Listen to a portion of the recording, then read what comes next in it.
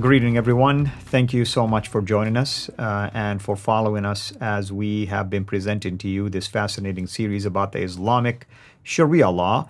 And we have been talking about some really powerful contents in the Sharia law to support at least the actions taken by our Muslim friends, Muslim neighbors, when it comes, for instance, like last time, to actions against those that in their mind are perceived to have been blaspheming against the Prophet, which is unfortunate because the actions, that they, or the accusations that someone is blaspheming against Prophet results oftentimes in killing that individual, which is a pretty sad, really, state of affair. And it shows the status of Muhammad, and it shows how highly elevated himself, even above Allah, because when you blaspheme Allah, for instance, you're not going to get killed, but when you blaspheme Muhammad, it's a whole different ballgame. Today we're going to talk about Kufr, or infidelity, technically speaking, and it is why it is against Ijma. With me here, as always, our dear brother,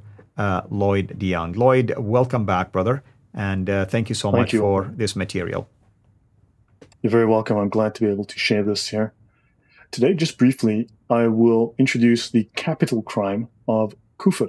So Kufr obviously has to cover, right? You said infidelity, but denying the Ijma is actually Kufr. So, and it is a capital crime. So I will go to the slide and I'll show you this. Now, someone raised among Muslims who denies the obligatoriness of the prayer or denies something else upon which there is scholarly consensus, the Ijma, that word again, which is necessarily known as being of the religion, thereby becomes an unbeliever, a kafir, and is executed for his unbelief. Now, of course, we know that... Once again, brother, if you don't mind, for those who just joined for the first time, Ijma is the consensus. It's like you have a group of scholars can have a consensus about a ruling. Just going against that consensus, that's what, Lloyd is talking about, is considered to be kufr. Yes. So understand the consensus of these scholars is of supreme authority within Islam. Their interpretation of the Quran and the Sunnah is of supreme authority and cannot be rejected or denied. Now, of course, we do know that this does happen. It certainly does happen. However, one must understand that, I'm not going to go into this now, but there is a very detailed doctrine of lying and deception within Islam. That's something I will cover in detail at another time.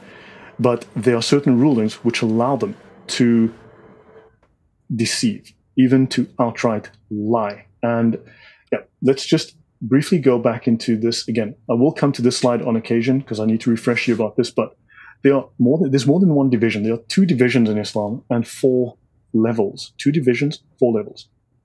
Yeah, the Sharia. We're discussing the Sharia, the law. This is the legislative side, right? The Sharia is all about obeying Allah.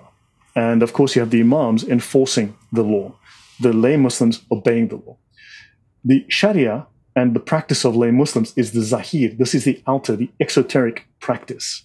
This is the external practice. This is simply following the rules. Then you have so this is also the first plain level of meaning. So when you read the Quran, when you read the Sunnah, you get the initial plain, obvious meaning. There are 3 other levels of meaning above that, but these are reserved for higher grades of scholars. So this is a pyramid of knowledge, and the top layer of knowledge is on top of it, and there's less and less knowledge as you get to the bottom. So for the scholars, they operate on a second division called the Haqiqah. This is the area of knowledge. This is technically the spiritual, the occult side of Islam. Haqiqah is about knowing Allah. It's about knowing the character and the personality of Allah. The other side is simply just obeying the regulations imposed by Allah and Muhammad. Muhammad and Allah are both known as the lawgivers. And in fact, in the Sharia, Muhammad is synonymous with Allah. His word has exactly the same authority. They speak with the same voice. Now, the Haqiqah this forms the inner esoteric aspect of Islam. This is the hidden knowledge, right? So this is the batin as opposed to the zahir. This is inner, direct, personal knowledge and experience. In fact, it is the gnosis of Allah. Now, again, I will make, and I have made some blunt statements, but do understand when you read the Sharia legal manuals explicitly state that Islam is a Gnostic religion and that these scholars are Gnostics. Now, there are 4 levels. The 4 levels, so you have the 2 divisions and the 4 levels. The lowest level is the ibara, the literal level, the zahir. This is imposed on legislative subjects. 2, you have the ishara, right? Your imams, they go to seminary, they study these books. They have an understanding at the level of the ishara, the implied, the allusion, the sign, the gesture, the hidden meanings, okay? They are the legislative practitioners. Then you have the lata'if. These are nuances, subtleties. These are your spiritual practitioners. Earlier, I mentioned that prayer is actually fard al-kifaya.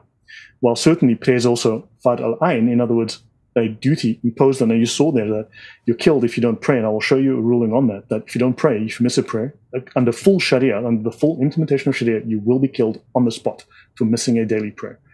But these are the spiritual practitioners. They're the only ones who have the knowledge and the ability to commune directly with Allah and then to spread that spiritual message to the entire ummah. This is exclusive to this level of ulama. Then there's the highest level, the haqa'iq, the reality, the truth, the divine essence. These are advanced spiritual practitioners. Now, something I want you to know, allowing the forbidden. Islam is not a moral system of right and wrong. Islam does not have right and wrong. Islam has legal and illegal. It has halal and haram. However, because it is a legal system, it has legal loopholes and legal exceptions. In other words, the illegal can be made legal given the right legal exceptions. And sometimes those exceptions are so broad, they become dominant. Now, imams, you must understand, according to our understanding, a Western understanding, are not priests. They are lawyers, right? Not priests, they are lawyers. Now, dispensation is when what is normally forbidden is made permissible because of necessity or need. That's a very subjective set of ideas, but this is actually well defined in law and it's very detailed. Muslims always tell us, taqiyya, well, you can lie if you're trying to save a life, your own or others. That's one example because they can morally justify it. It is much, much broader than that. For example, if someone is forced to make a statement of unbelief, kufr, it is made permissible to ease his hardship for him to do so as long as faith remains firm in his heart. In other words, you can lie as long as your faith is true, you can lie. But notice, this is for example. This is an example. It's a justifiable example. Right. It goes much further than that. And I want to show one more thing. Do you have a comment, Fadi? We have a proverb that says, "Ad-darurat tuhallil al-muharramat," meaning those who are needed or necessary can make what is forbidden to be permissible. So if you are in a desert, you got lost, you cannot, technically speaking, under Sharia law, eat a dead animal. But now you can go ahead and eat a dead animal because, hey, you have to live. So God is going to look the other way. For instance, the 5th pillar of Islam, the pilgrimage, if you are unable to make it for a good reason to go to Mecca and perform the pilgrimage once in your lifetime, that's the only pillar that it says that Allah is willing to overlook that because you indeed had something that prevented you from doing it. So I want to bring up, I mentioned prayer, right? Remember they mentioned the Muslim who knows the obligatoriness of prayer. If a Muslim knows that prayer is obligatory, but neglects it, he is killed. He is committed kufr and he is killed. Let's have a look at the specific ruling in the Reliance of the Traveler, section F 1.4. A Muslim who holds the prayer to be obligatory, but through lack of concern neglects to perform it, has not committed unbelief. Thank heavens for that. Rather, he is executed, washed, prayed over, and buried in the Muslims' cemetery. ISIS did this. There were numerous baskets full of heads of ISIS Muslims. And remember, this is Orthodox Sunni Islam. This is the most popular Sunni Islamic manual in the world. This is Orthodox Islam. Under full Islamic law, full Sharia, ISIS will become norm. Fadi, over to you. Yeah, it's just a really disgusting, that's all I have to say, because now human life becomes meaningless when it comes to those kind of issues. And of course, under ISIS rule, it was like almost like they have Pharisees on the street making these decisions and ruling on the spot. I've watched an execution on video of an older woman because just the judge became the executor and decided on the street when they captured her that she's guilty and the judgment is execution. And she was executed, basically live on YouTube, which is absolutely disgusting to say the least. Well, brother, thank you so much, of course, for this. And next episode, hopefully, we'll continue along these lines, unless if you have something else you want to add right now. No, that's it. I'm done. Thank you for the opportunity once again. Absolutely. And hopefully everyone who's watching this is developing a better understanding now why Sharia law is really a trouble for Muslims before it's even trouble to us. Because as a Muslim, it's almost like you have to be a perfect person to apply it. And if you get caught, violating it, and if, the ulama or the scholars really want to throw the book at you, you're toast. I mean, you're technically toast, and you could be even executed and lose your life because they decided that you have violated something that is sacred. So we need to definitely pray for our Muslim friends to come to the Lord, who will free them from this yoke and this burden. Until then, have a blessed day. Thank you for watching this video.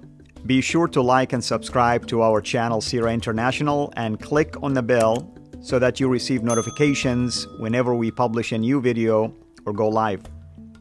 I would also like to appeal to you to consider becoming a Patreon patron by clicking the link right below. By doing so, you can give towards the production of these videos. There are also other options for you where you can give to our channel. I thank you from the bottom of my heart.